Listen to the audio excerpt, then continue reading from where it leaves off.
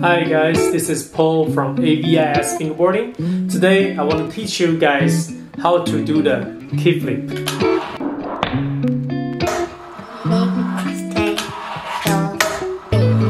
So first, I want to congratulations to everyone. You guys learned the hardest trick to do the ollie. And then today we're gonna teach you the kickflip. The kickflip is way more easier compared with ollie.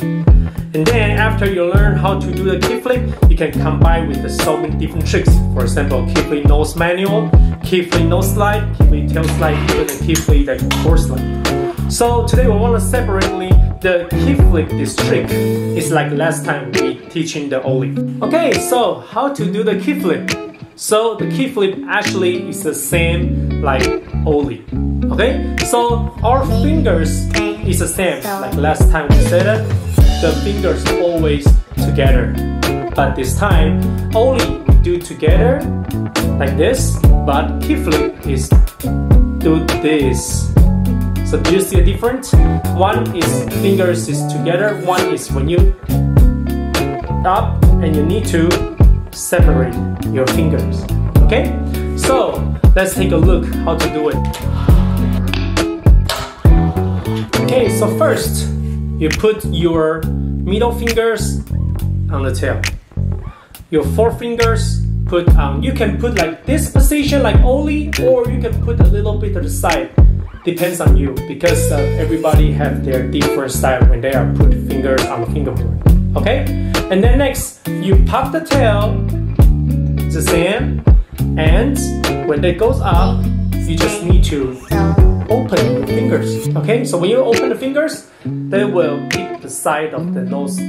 Okay, so your board will flip, and then just catch it. That's it. Okay, so this time when we do the kickflip, we don't need to separate like ollie. Okay, like last time we make a previous video. Okay, so kickflip, just go and that's it. It's pretty fast, but when you see slow motion, you will see it's like this.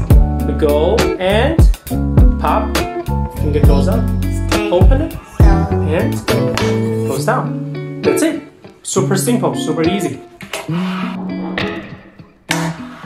The kickflip is a really simple trick. You just only need to know when you pop the tail, you have to open your fingers.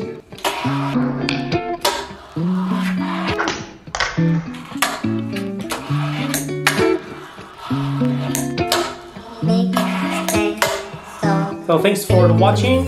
If you have any questions, please leave the comment below and subscribe and go home and keep practice. Because next, I want to teach you guys how to do the 360 flip. Thanks.